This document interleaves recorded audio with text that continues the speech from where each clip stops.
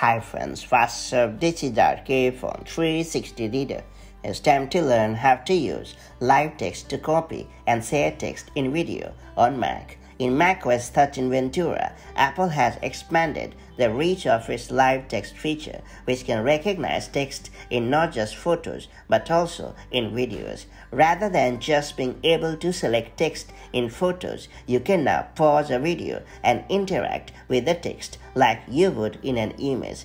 Text in any paused video frame can be copied and pasted or translated, plus it also works with Apple's lookup feature. That said, let me show you how to quickly use live text to copy and share text in video on your Mac. Before getting started, make sure you have subscribed our YouTube channel and hit the bell icon so that you won't miss any update from 360 Reader. First and foremost, play the video with text you want to copy.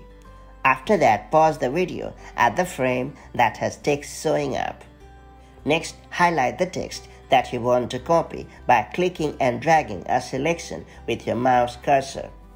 Next up, right-click or control-click the highlighted text to see a menu of contextual options including Translate, Copy, and Share, and that's pretty much it. If you opt to translate the text, the translation will appear on the screen automatically, and if you choose to copy the text, switch to an app that supports text input. Then right-click where the cursor is located, then select Paste from the pop-up menu or press the Command plus V shortcut and you are good to go.